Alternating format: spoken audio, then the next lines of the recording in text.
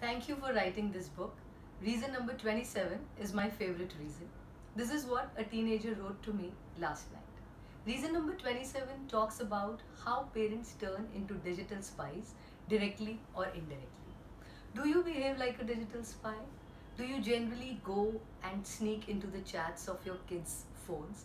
Do you try and check the browsing history of their laptops? If you do so, of course, we need to change. Try and learn how to create an environment of mutual trust in your families. Try that you do not go overboard and annoy your child. Read our book, 54 Reasons Why Parents Suck, and don't forget to share with me your favorite